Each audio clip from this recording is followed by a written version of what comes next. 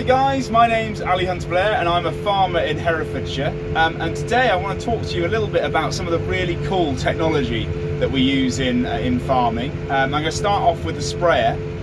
So we use satellite technology to control everything we do on the farm these days, and like all of your phones or iPads or mum's phone or dad's phone or whatever, they've all got GPS inside them. But what makes this GPS different is the accuracy.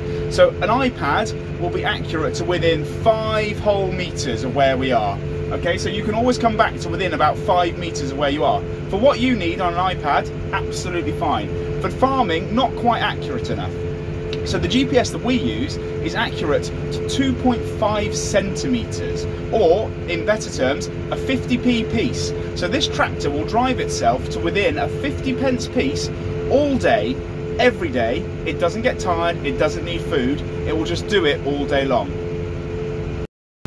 So to show you that, the best way to do it is to just drive, really. As you can see, I'm not touching the steering wheel and the tractor is keeping a perfectly straight line the whole way down.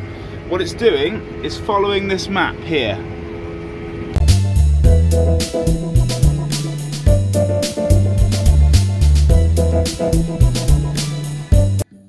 We also use the satellites to control the implements we put on the back of the tractor. Here we have the sprayer. In the top left of the screen you can see a map. Where it's green we've already applied the chemical to. As the tractor drives towards the green, you'll suddenly see in the middle of the screen it will start to turn off the little triangles. Those are the nozzles on the boom.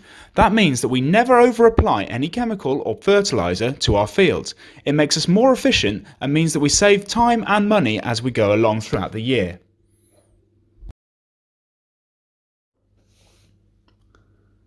One of the really cool things that we can do with this satellite guided steering is skip rows. So without satellites, we'd have to start all the way on one side of the field and work our way across, reversing and then going back up the run next to where we've just been. As you can see here, I'm just filling in the dots. It's basically colouring in for adults. The tractor is absolutely driving itself. I'm not touching the steering wheel at all.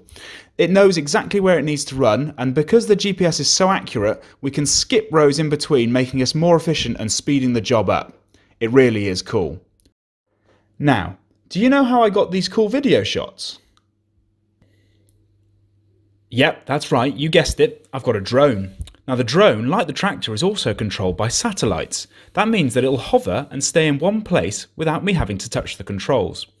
I use the drone for a few different things on the farm. A lot of them are for mapping drains as well as taking photos of fields to see which bits are growing better than others. But a lot of the time, I just use the drone to take really cool pictures of the beautiful landscape that we farm in. Here they are. And there we have it.